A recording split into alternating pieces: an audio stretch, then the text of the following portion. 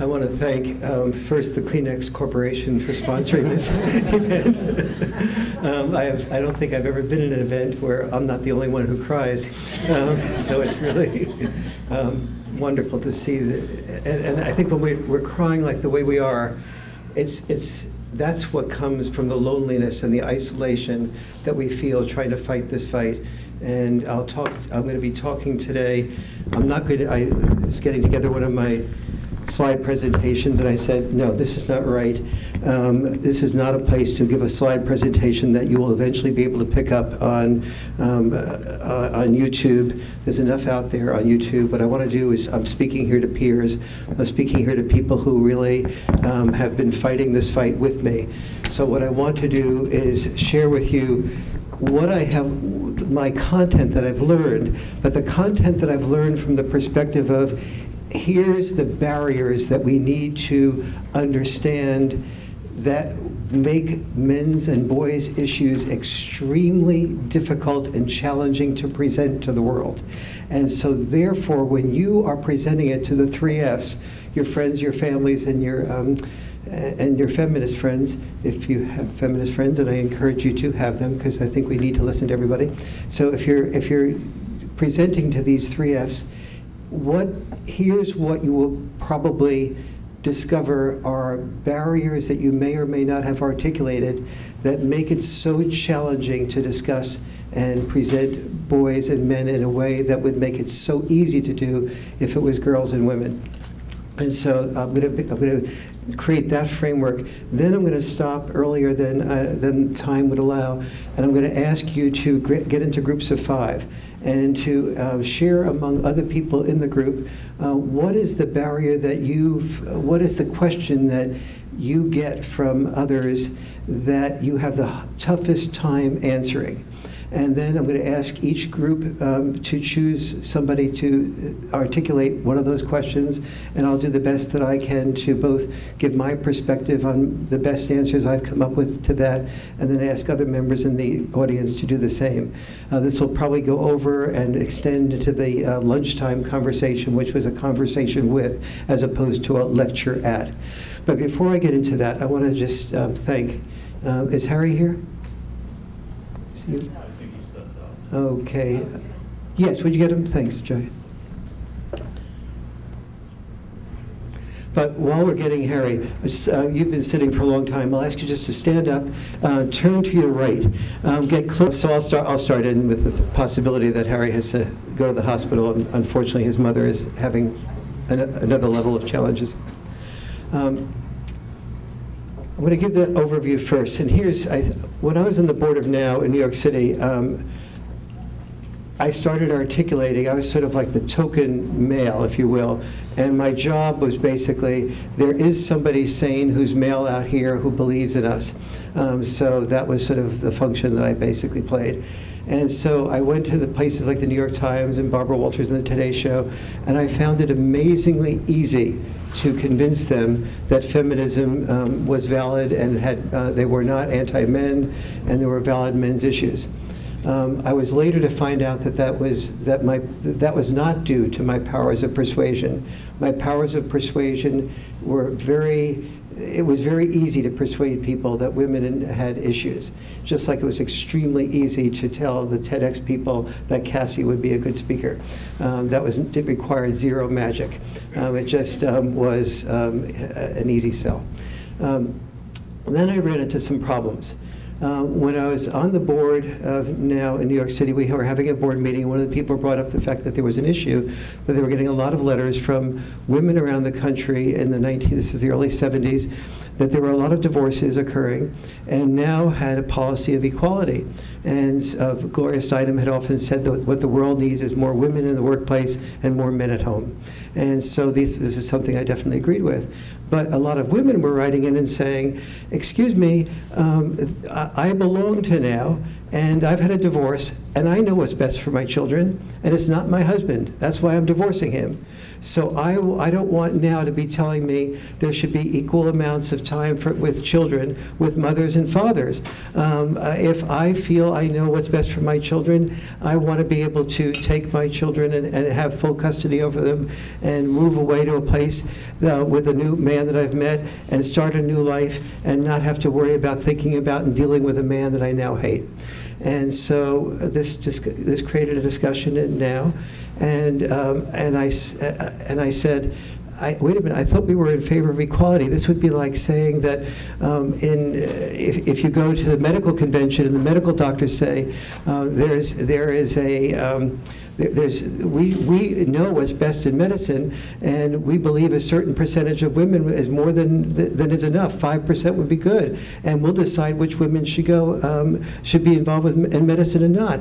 And I said, you would know immediately that everybody who has a job, who has a function, is territorial about it. They have their own perspective, they have their own values on that, and they believe that they know best. But that's part of the problem. They know best, and so that if we're really an organization of equality, we need to equally involve both men and women in the child rearing process. And besides, if we don't, women are going to be overburdened with boys and girls that they don't that they're raising by themselves. It's a hard job to raise a child. You're showing a lack of respect for that job if you expect women to do it alone. And so, but at this time, I only suspected, we only had the origins of the research about how children do significantly better when there's an equal amount of parenting time with both mothers and fathers. Now we know very clearly that there's 4 things that children need when there's a divorce. The first is about an equal amount of time, at least 40% or more, by both mother and father in the process. Number 2, we know that the mother and father needs to live close enough to each other so that they have, so that children don't have to make a choice between activities and friends on the one hand and going to the other parent on the other. Number 3, that the parents need to, that there needs to be no bad mouthing that the children detect. Bad mouthing includes body language that the children detect by mother to father or father to mother. And number 4 is that that the parents are involved in consistent couples counseling, not just emergency couples counseling. So we know that now, but at that time, I only began to sort of grasp some of the research that has now been much clearer on that. So I shared that with now members, and we did have a thorough debate about it. It wasn't a clear type of phenomenon. But as it turned out, they all said, sorry, Warren, we have many issues to take care of politically, but what I'm going to be, so we are going to have to make a political decision. And a political decision is we don't want to lose membership.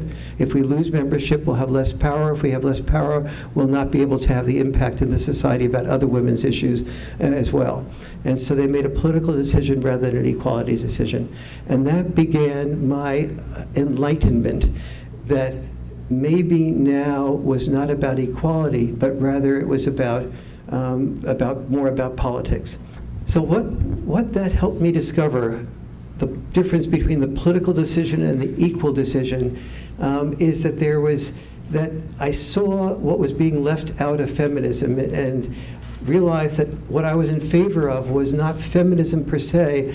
I was in favor of a gender liberation movement. I didn't want a women's movement that was blaming men, and I don't want a men's movement blaming women. I want a gender liberation movement that understands that the world has an opportunity to free us from the rigid roles of the past to more flexible roles for our future. The challenge is how to bring that about in a world that is so feminist-oriented. I'd like to articulate 5 things that I have learned that make me empathize with anyone who opens his or her mouth on behalf of our issues. And Cassie has certainly gone through the whole repertoire of this experience. And the purpose of this is to have you understand that you need special skills beyond your ability to sell almost anything else if you're going to be selling boys and men's compassion for boys and men. And the first reason is that historically speaking, we got to be called heroes as men to the degree that we were willing to be disposable, like Fred was talking about before. Now think about that psychology of disposability. The world has an investment in men's disposability. It was saved by us being willing to be disposable. And so compassion for men is threatening to the survival of everybody else who isn't dying. And so when you are trying to articulate what's going on for boys and men, you are going down into a deep space that we are only, as part of our genetic inheritance, that no one is able to articulate consciously. It's in there because the people, we are the survivors. We are the outcome of people that made choices to allow their sons to die. No, not to allow their sons to die, but to call their sons heroes if they died. Back to the word heroes in a moment. Number two, we created social bribes. Social bribes is a fundamental concept that we need to understand. We have a part of our brain called the RCZ, the rostral cingulate zone. When people get approval, that rostral cingulate zone sends dopamine into the brain. It's what allows societies to unite. And so there's a series of social bribes, and I could probably name about 100 of them, but just let me give you a few of them, that bribe us to be willing to die. Who do women fall in love with, the officer and the gentleman, or the private and the pacifist? So they fall in love, obviously, with the officer and the gentleman. Who do the cheerleaders cheer for? Just think of cheerleaders. 1st and 10, do it again. 1st and 10, do it again. The cheerleaders, what are we seeing under here? We, as the high school kid, we're seeing our first view of beautiful women's legs, the most beautiful in the school. What are they saying that we should do again? We should risk our lives. We should risk concussions again. So 1st and 10, risk a concussion again? Interesting message, but we're learning that females will be more likely to, not just females. The most attractive girls in the school will fall in love with us if we risk ourselves, our brains, in concussions, as potential spinal cord injuries, etc., playing a sport that prepares us to be disposable. But that's only the social bribe of females, the social bribe of a parent. Let's imagine this. I remember a young man telling me I was the brother and my brother was a very well-known football player who eventually went professional. And my father would go to every single game, and when my brother caught a ball, he'd held somebody next to him, that's my son, that's my son. And then occasionally people would say, oh, who's that next to you, Dad? This was his dad that was being asked that question. And oh yes, this is my son, John. And he just felt like he was excess baggage. And so son dropping is another, what I call son dropping, is another thing that parents do as social bribes to show the pride that they have. And so we're contesting, we're going up against all those sort of encouragements against those social bribes when we start talking about boys being something other than being heroes. We have peer group respect. When I went back to my high school reunion, my 50th high school reunion just a few years ago, there was more buzz about the man in the room who was the end that caught most of the touchdowns, and the other buzz was about the quarterback who threw most of the touchdowns. And we didn't have a great team, but we had but even with a mediocre team, the persons in the room who were being talked about 50 years later were the quarterback and the end that caught the touchdowns. These are all social bribes that tell boys that if you are willing to risk your life, you'll be called a hero, you'll be remembered, by your parents will be proud of you. Girls will fall in love with you. Your male peers will respect you. And if you don't, you'll be the leftover baggage, the boy who didn't make it. And our brain, the rostral cingulate zone, makes it clear to us that when we are approved of, when we're loved and we're respected, that we respond, just like girls and women responded to the social bribes that encouraged them to follow a set of gender roles that were limiting to their lives. Third, if you're a parent of a son, and you're bringing him up throughout most of history, you had in the back of your mind the possibility you might lose him. You might lose him in World War I, World War II. The Battle of the Somme in World War I, SOMME, lost 1.2 million persons were either killed or injured in one battle in World War I. I was over in Russia a few weeks ago, and they were talking about the invasion by the Nazis of Moscow. 2 million men died in the process of resisting that invasion, without which we probably would be speaking German today. And so, under a different type of German rule. And so there's if you're a parent of a son and you're planning to have your son potentially go to fight this type of war and become a hero, you cannot allow yourselves to psychologically attach to your son in the same way that you can to your daughter, because psychologically we cannot attach to something that we are fearful of losing. Our investment has to be limited. And so our compassion for boys and men has always been limited in order to be able to prepare them to be disposable so that we could survive. That's what you're up against when you're communicating boys and men's issues. This is all the underneath stuff, the unarticulatable. And so when you find it almost impossible to get a hearing, a fair ear, blame not the person who you're speaking with.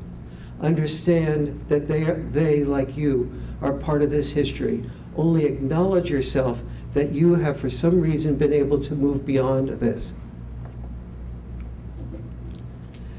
Another issue, number 4, is that there's a conflict between heroic intelligence and health intelligence. They are inversely related. There's 2 types of physical health, health intelligence that are in conflict with heroic intelligence. One is physical health intelligence, and everything I've just mentioned about disposability makes that pretty clear. The second is emotional intelligence. If Mark is my son and I wanted to say, train him to be a man, and he was crying about something, I'd feel when he was 3 years old, I'd be okay with that. But somewhere around 8, 9 years old, I'd be telling him, Mark, get it together, don't cry. So what we teach men to do is, when you're hurt, when you have feelings, tough it out. But people who tough it out and don't share what they feel vulnerable about, we don't have compassion if somebody cannot speak their feelings from their heart. So we don't feel what men feel because we've told men not to what? Not to feel, not express their feelings, not to cry, to suck it up. Exactly. And so it's very difficult to have my daughter is going through some really tough times now, and she's a good part of the time she's blaming the guy that she has had the tough times with. But it's the second she cries, my heart opens to her. And it's when she's able to cry that my heart opens. And we've taught boys not to cry. And so therefore to not have the people around them have a heart that opens to them. And 5th is a different issue. The 5th issue is that the first 4 issues are part of our genetic inheritance. The 5th issue is the way the women's movement has framed male-female issues. Let me have some compassion for what happened here, just so politically you can sort of see what happened to the women's movement. We had first the civil rights movement. And the civil rights movement clearly came from an oppressor and oppressed dichotomy. Slave owners, slaves, and the residuals of that. But the early feminists were Marxist feminists. And Marxism had the same type of hierarchy of oppressor-oppressed. It was the oppressed working class and the oppressors who were rich and the owners. And so from the feminist perspective, it made sense that because men earned more money, that we must be the equivalent of the oppressors versus the oppressed. So what they framed is men earn more, that must be about power and privilege, just like it was in the oppressors in the Marxist type of situation, so from the Marxist perspective. And so that became, but men experienced it differently. Men saw what we called power as feeling obligated, not power, but obligation. Obligation to earn money that somebody else spent while they died sooner. And whenever you're obligated to do anything, it's not power, it's obligation, it's responsibility. And what is true? When our parents were involved, so in every feminist course in the world, in major universities, feminist line number 101, and course number 101 is, we live in a patriarchal world dominated by men, making rules for men, rules to benefit men at the expense of women. But if we take that apart, I would suggest that we live not in a patriarchal world, but in a world dominated not by patriarchy, but in a world dominated by the need to survive. And one of the most important things that you can do to reframe any conversation as an activist is to substitute the word patriarchy for the need to survive. And to share that our parents, moms, were trained, their RCZ was triggered, to be willing to die in the process of childbirth and sacrifice careers. But dads were trained to also be willing to die to protect their families, whether it was in war or in the workplace, in coal mines and oil rigs. The truth is, I remember going over with Gloria Steinem once in a cab to go to a TV show, and the cab driver tells us, where are you guys going? And we said, TV show. Oh, TV show, what are you guys, famous? And we start talking, and he says, we talked about the power that women have, men have that women don't have. And he goes, I guess we guys earn more, don't we? And we go, yeah, we do, they do. And he goes, so I work 70 hours a week as a cab driver. Do you think I earn more than my wife? Yeah, you do earn more than your wife. And he says, do you think I want to be driving a cab 70 hours a week to earn more just because I want to earn more than my wife? And we sort of silent. And he says, you know why I drive this cab 70 hours a week? And we go, and I get my first little insight. I said, so your daughter and son won't have to drive a cab? And he looked shocked at me like, oh my God, you guys aren't totally stupid. And so what he got just from his natural life experience was that just like women said we made sacrifices of careers, we made sacrifices in our careers. Our careers weren't for power and prestige only. We got power and prestige by serving. Just like women got respect as women for serving. We made sacrifices so that our children would have to make fewer sacrifices. Who did this? Men? No. Women? No. Both? Yes.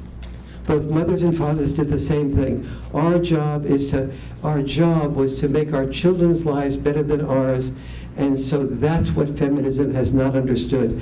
When you start from that explanation, most people can get on board.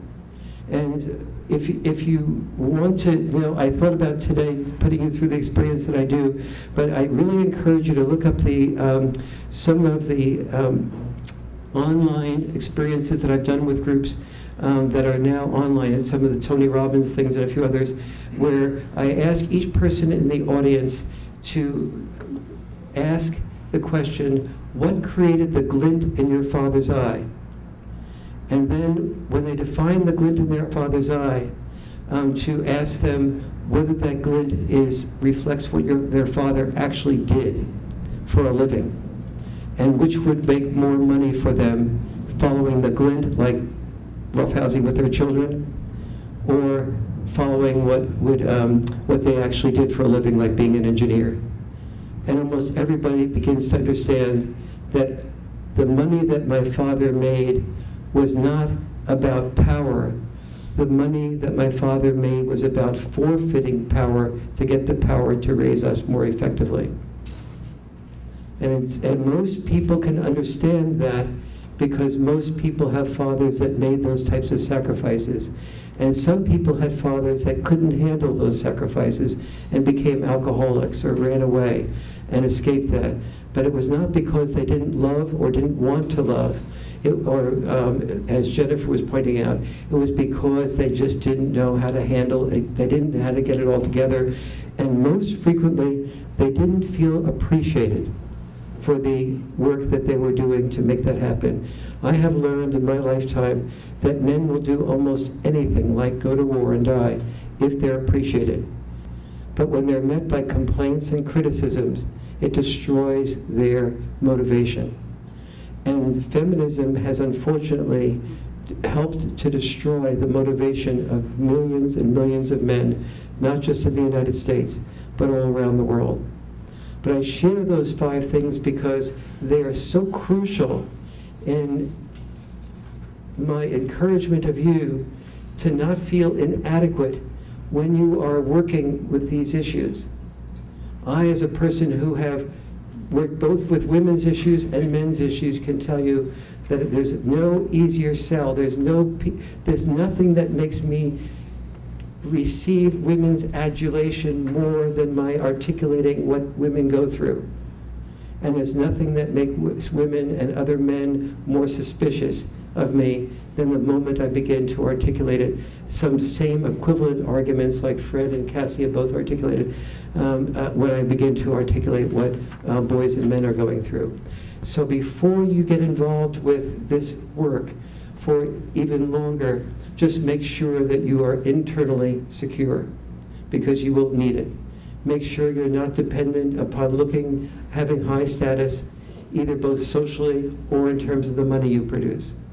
I made enough money during the period of time that I was working for feminism that I was able to invest it and support most of the work I've done in men's issues. It is not a profit-creating operation, as you know. So, I'm always a person who will never write about anything unless there's a solution. So, what's the solution? There's a lot of different types of solutions, but aside from being internally secure, one of the solutions is being able to know where you get your empathy from. And so I'll give you an example. When I describe to a woman what is happening, how difficult and challenging it is for a man to take sexual initiatives, within a second or two, the woman is reflecting back on her experiences of, excuse me, but I've had men come on to me so strong. They've tried to ply me with drinks. They spend money on me. Oh, they don't listen to a word that I'm saying. They're feeling my bodies. Or they are pretending to listen to what I'm saying, but they really have one thing on their mind. And she's having all these negative experiences that she's had, particularly if she's attractive, with men trying to come on to her. And so while I'm talking about men's fear of sexual rejection, she's having all those things go on in her mind. But more importantly, she's feeling like when she did try to say something intelligent to match what the intelligence was of the man that was talking, so that she'd be acknowledged by him as truly a full woman rather than just a body, she was feeling like she was not being heard and not being acknowledged. And that really sunk her, made her feel very badly. So that's what's happening when I'm explaining something from the male point of view, when I'm talking about an adult male. But when I switch gears and I say, imagine your son trying to take a risk of sexual rejection, and she interrupts me and she goes, oh yeah, my son Chris, he tried to reach out to Kathy, a girl in school that's a year younger than he is, And he was just so fearful of calling her. And I told her, I said, Chris, you are, and I said, what's happening here? You're usually pretty confident. No, Kathy's really beautiful, and she wouldn't want to be with me. And so I'm quite sure. And she remembers how she had to sit down with Chris and say that he's a sweet young boy and he's very competent, and any girl would be honored to have him. And if Kathy didn't respond that well, somebody else would, and he at least would learn how to make the calls. But if he doesn't take those initiatives, the types of girls he really wants are not going to. So she's telling me what I was starting to say. Because I dealt with boys, not men. What's the difference? Women are biologically programmed to be protected by men and biologically programmed to protect their sons. Women are biologically programmed to be protected by men, so when you're asking women to be compassionate toward men, it rings for them like, it sounds to them like fingernails on a chalkboard. It just scrapes the wrong way. Women it feels like whining. And women biologically are not programmed to fall in love with whining men. They're biologically programmed to fall in love with alpha men. So if you want to combat our entire biological history, go for it. But you better be very secure.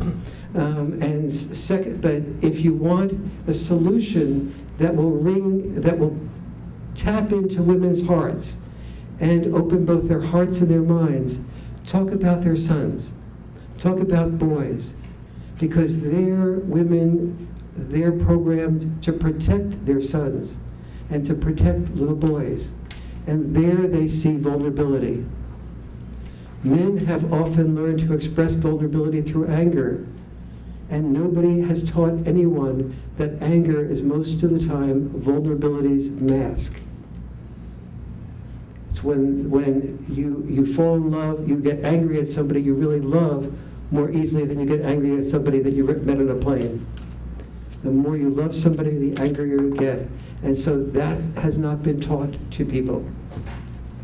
The two last things, if you're wanting to do these issues, there's one skill that's more important than talking, and that skill is listening.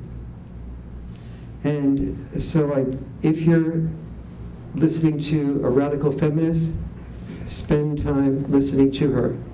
Then after you're listening to her, do not respond. Tell her what you heard her say. Then ask her if there's anything that you distorted. And then if she thinks you've distorted something, keep working with her until she feels completely undistorted by her standards, not yours. Second, ask if you've missed anything that she shared with you. Third, ask her if she wants to add anything that she may have left out or now be willing to share that she wasn't willing to share before because she now knows it's safe to do so. And when you've heard her like that, her heart will open. It may not go from 0 to 100, but it will be more open than it ever was before toward you. And so then ask her if she would do the same for you. Ask her if she would make sure to not interrupt and just hear your story, hear another side, hear another perspective, hear something that you used to not believe, something that you've learned from your life experience. Ask her to sit back and listen as if she were listening to a movie, and just fall in interest with this character called you. And then ask her, say to her that you'd love it if afterwards that she'd share what she heard you say, and you'd love it if she'd give you the privilege of being able to, of asking you the question whether you felt that she distorted anything, whether you missed anything, whether she missed anything.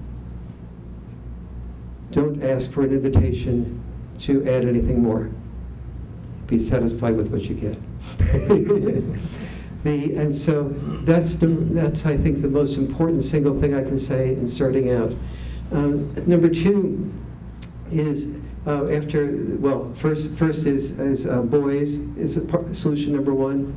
Number two is that listening process, and number three is what I call the carpe diem process, the seize the moment process. That we now have a seize the moment opportunity that Greg is taking advantage of.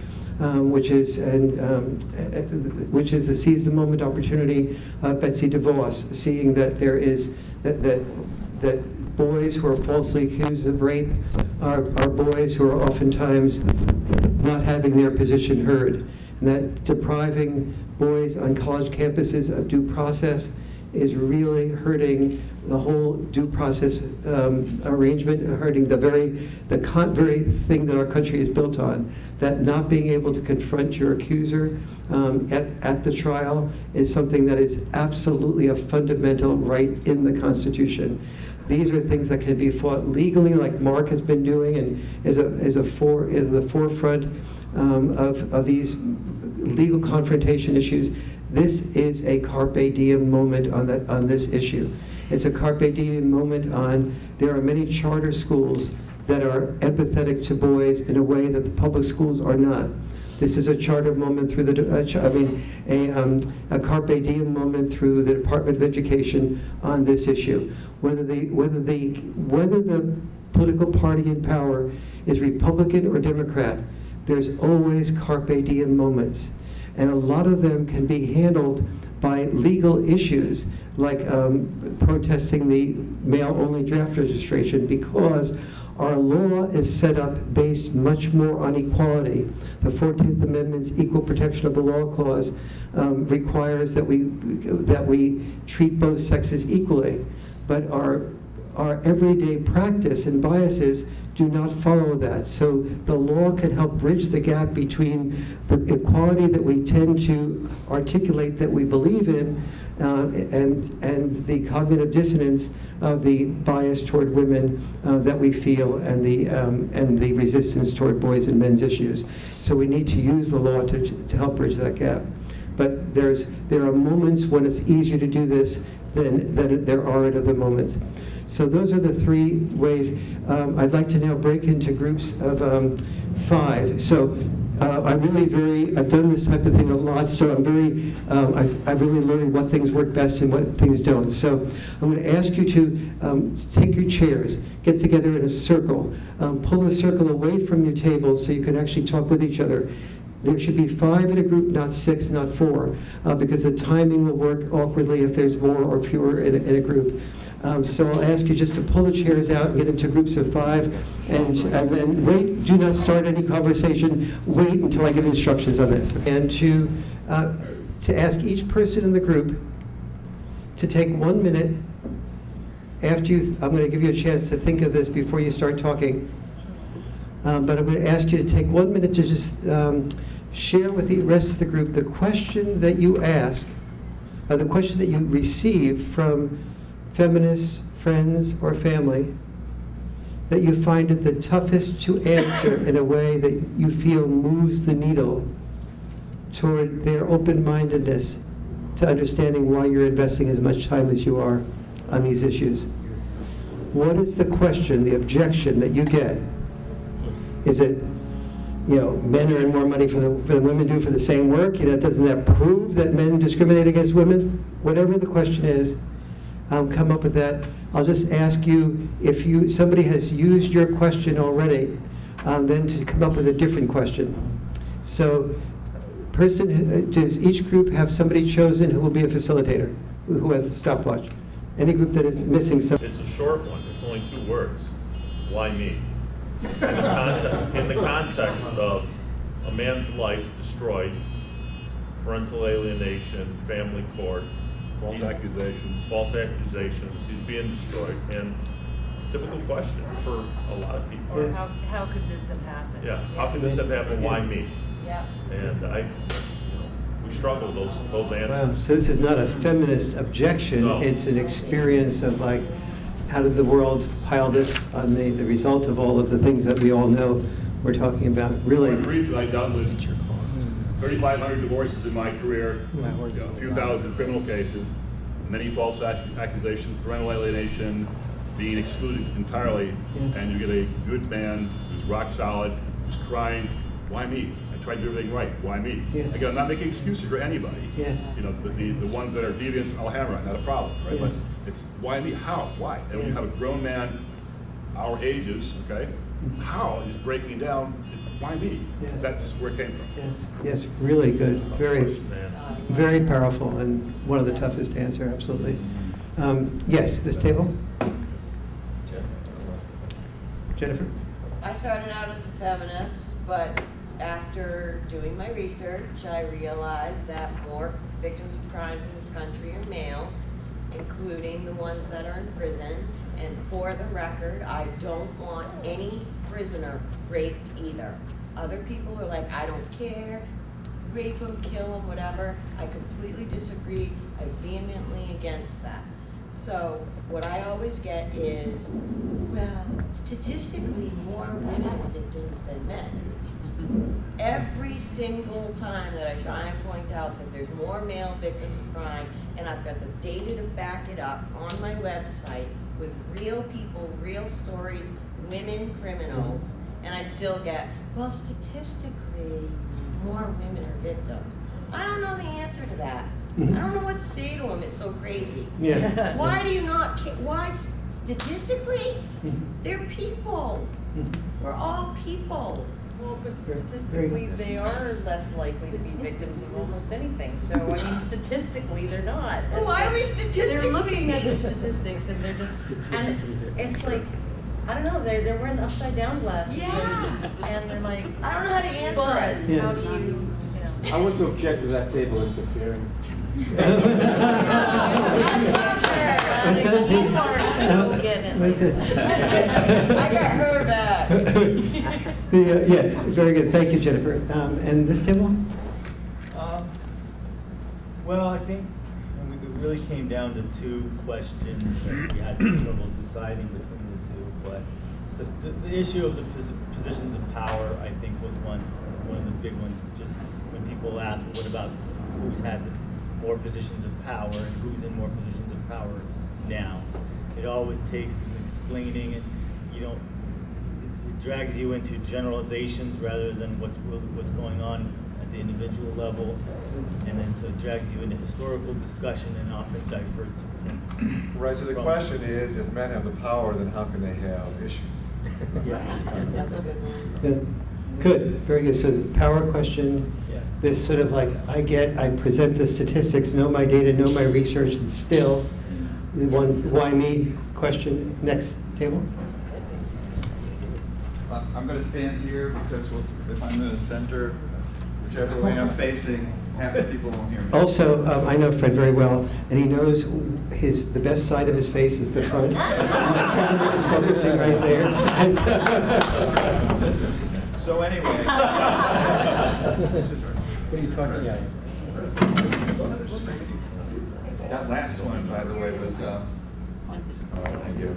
That last one was mine in the group, but they voted it down. You got to say it. Oh, see, it was meant to be. Yeah, no, it was with domestic violence, where the science. You just go through the thousands of studies that shows consistently that women initiate domestic violence as often as men, and then they go, no, that's just not true. It doesn't resonate with me. But the one that we chose was something that we get from feminists and from traditional women. The same thing, which is, yeah, but don't women deserve extra protection? Don't women really need extra protection? How do you answer that? Whoa, that's Fred, would you pass the microphone to this group here? Thanks, Fred. Yeah. You didn't get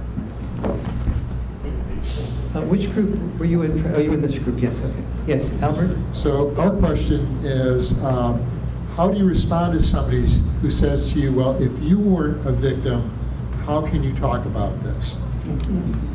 Okay, very good. Thank you, Albert. Albert, would you pass it over to Anaj's group?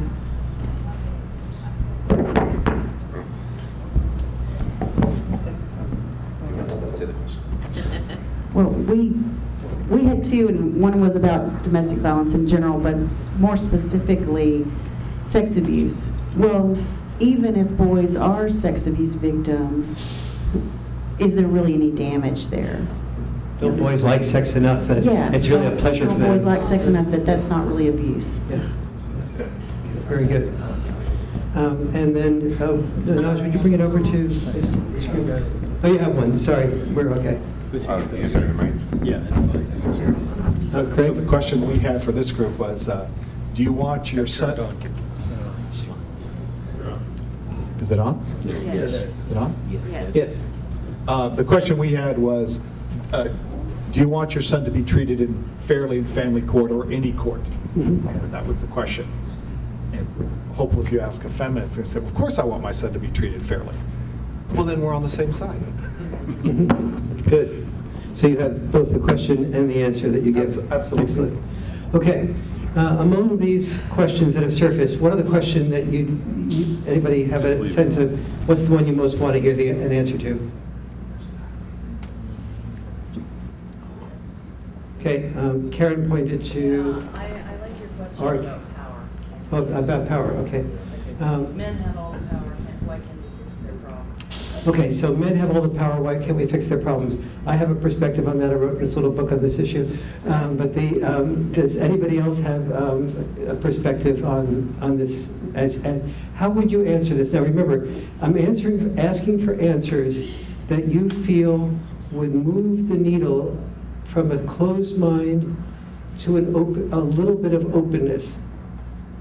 Remembering to have compassion for all the 5 reasons why a mind is going to be closed, 4 of which your genetic inheritance you have no control over, and you have to get a little bit through.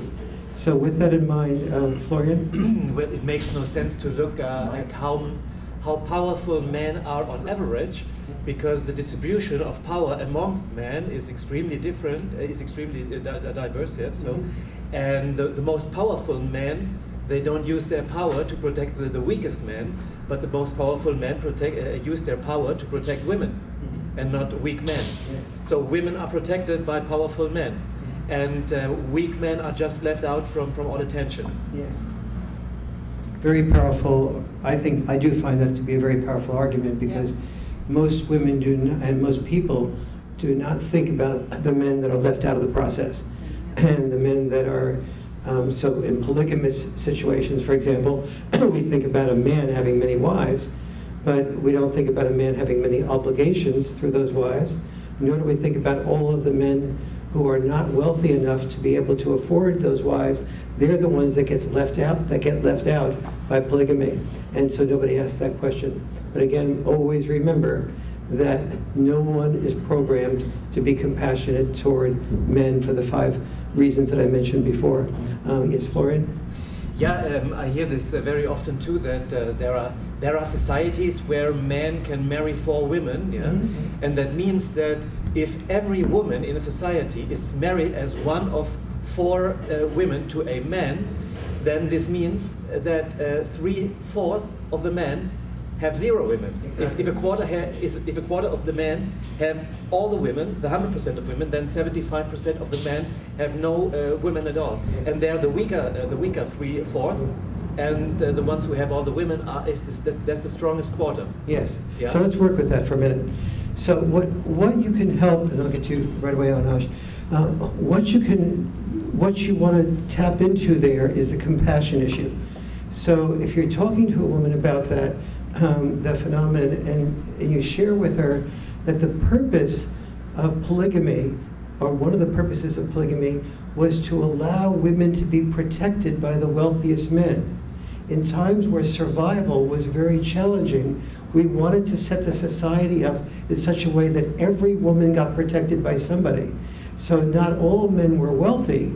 So not all men, in terms of numbers, we couldn't distribute them, we couldn't get every woman to be protected by a man, so we allowed men who were wealthy enough to be protected by a woman. So if you're now talking about but the people, and we never thought about the men who got left out, because we really didn't care about the men who got left out because they weren't the ones that were able to be protectors, and men who aren't protectors, we are disposable. And men who are protectors, we want them to risk their lives, but if they survive, then we call them heroes. And so those are some of the things that I find are able to get women to understand, and this is the key issue, to get women to understand that the whole world has not been set up to work against them. That's the key underlying bother that I was with a woman, I think she'd be okay with my saying this, Jennifer Granholm. She was a former governor of Michigan, and she was going to be the head of the transition team for the Clinton administration. And she is absolutely convinced that feminism is the answer, and that women are discriminated against. And it's only because from the perspective of her as a powerful woman, what she all her life was power. And so from her perspective, there were fewer U.S. presidents there were no U.S. presidents who were women. That was a clear indicator to her that there's no, that there was not, there's not equality. There's clearly not an equal number of men and women. But when you program one sex to take responsibility for the world outside the home and earn more money, with the people, and we reward them for that, the people we reward are ones who earn more money and take care of more responsibilities outside the home, even as women take care of more responsibilities inside the home. And it does help women to hear, or feminists to hear, or family to hear, that how challenging it is for men to break into women's role. And one of the easiest stories that it is, aside from the stories that Craig is talking about, do we all want our children, our grandsons and daughters to have an equal amount of involvement? That's very compelling. But it also helps our people to know that something else that I just forgot. So, Onaj, you had your hand raised. It was on their question about the power and how we're able to fix our problems. Yes. I mean, power is all circumstantial, because being strong doesn't give me a job. It doesn't fix my problem. If I need to have a place to stay, if I need to feed myself, if I need to have a home, I say being smart doesn't make you be able to be the biggest person. I mean, it doesn't make you stronger physically. It just makes you more applicable. Yes. I mean, it gives you another benefit in life. Power is only circumstantial, and for me, just to say as a man, it's just like, I'm not expected to stay home and take care of my kids when I get older. I'm expected to work, do my job, and get through the day. I don't have that kind of emotional resilience as a woman does. So in that own right, a woman has that power to get through both aspects of life, to work and take care of children. Yes. And for you to expect me to have the same kind of thing and not work with me, and just say you have all the power, you should be fine, it's different, because I don't have the same kind of emotional resilience. I can't stride through everything the way you can. I can't do things the way you can. I don't have something to prove the way you do. I have my pride, I have my strength, but it can only get you so far. It's that extra mile that you have to go that really changes everything. Yes. And that's not power, that's just called being human and wanting. Yes, good. Let's work with that for a moment. It's a really important point. I do find it's helpful to say to a woman usually, happiness for your son and your daughter, or would you want them to achieve a high position? And most people would say some version of, well, I want them first to be happy, and it would be great if they achieved a high position. Certainly want them equal access.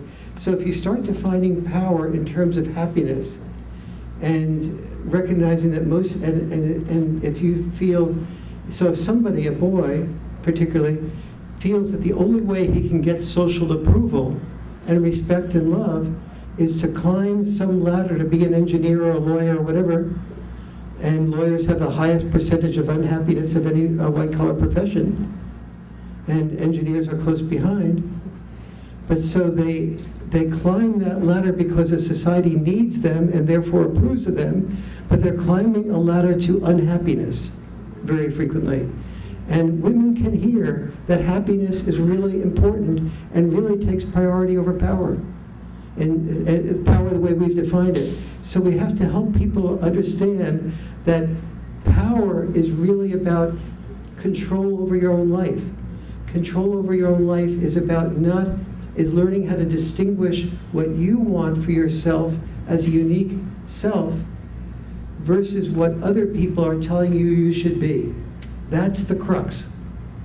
And when you start working with people on that way of looking at power, that feeling obligated to do something is really about exactly what the word obligated means. It's about obligation. And that obligation came out of roles. And our parents did not have power. Our parents had roles which were obligations and responsibilities. If you have a grandparent that grew up X number of years ago, that generation did not talk about who has rights. They talked about who has responsibilities, who has obligations, and how do we fulfill them, and how do we make our children's lives better than ours. That's what rings home for most people as you're discussing the issue of power. Excuse me? Yes. But I have a responsibility and obligation to feed you. The food's out front. I'm fearful if you're all hungry and stampede, I'll get hurt. I've already broken the table.